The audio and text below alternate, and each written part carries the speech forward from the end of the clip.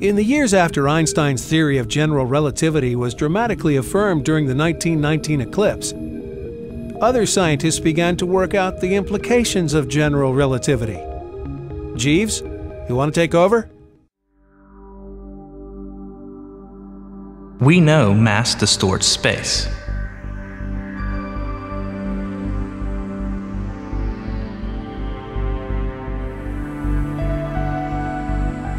We know light is affected by gravity.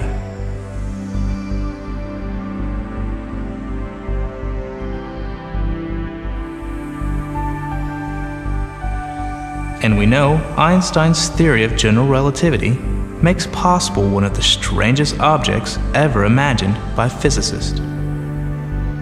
If you could create a large enough distortion in space-time, by placing enough mass in a small enough space, you could create a region of space-time so strongly curved that nothing, not even light, could escape it.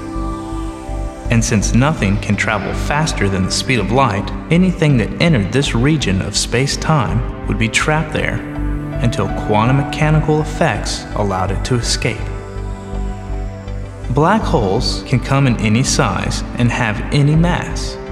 All that is required is that enough mass can be concentrated to the point where it collapses under its own gravity. Stellar mass black holes are formed when stars 20 or more times the size of our own sun finally run out of fuel in their cores. They rapidly cool and collapse, and the shockwave from the collapse blows the outer layers of the stars to bits in a colossal explosion called a supernova. But the small, dense core of the star can remain bound together by the force of gravity. As it continues to collapse inward under its own weight, the atomic particles of the core are smashed together until all that is left is a black hole. In its center lies the singularity, the mass of an entire star crushed into a single point in space. Surrounding that is an invisible shell called the event horizon. This is the cosmic point of no return. Once inside the event horizon, nothing, not even light, can escape except through quantum mechanical processes. Supermassive black holes may contain billions of times the mass of our sun. These monsters lie at the center of every large galaxy. Micro black holes have tiny masses at which the effects of quantum mechanics are very important. Black holes of this type have been proposed to have formed during the Big Bang and would quickly evaporate due to said quantum mechanical effects. At the end of their life, it is believed that they would emit a sudden burst of energetic particles, but no such bursts have been detected as of 2008. We can never see into or directly know about what happens inside the event horizon of a black hole.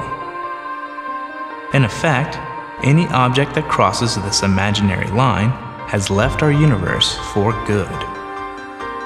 But if nothing, not even light, can escape a black hole, then how do astronomers manage to detect them? It is possible to imagine spotting a solitary black hole by observing the bent starlight from behind it. But a better chance of detecting one would arise if they were not alone in space, but accompanied by another star. This black hole is drawing matter from a companion star, which orbits it at a distance safely outside the event horizon. As the gas spirals into the black hole, it heats up and emits huge quantities of high-energy radiation.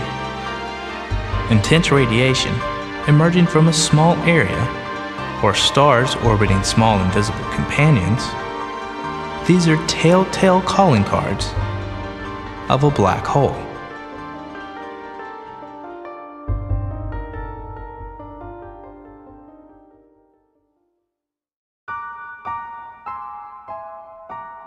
It may seem surprising, but today, more than 100 years after Einstein published his first papers on relativity, there are still aspects of his theories that have not been put to experimental test.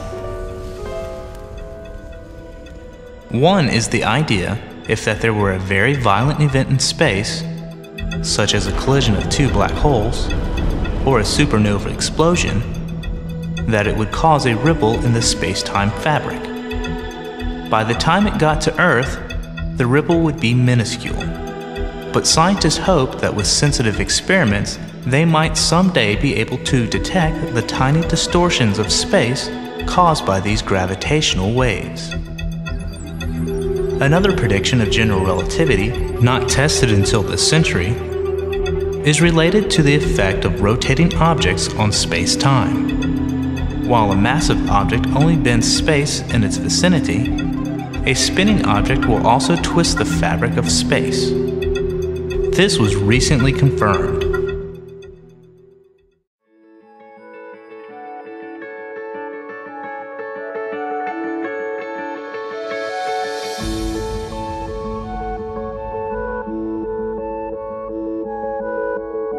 Yes, Einstein's legacy is sound, and his achievements place him alongside Galileo and Newton, as well as a small handful of scientists who completely changed our way of viewing the universe and our place in it.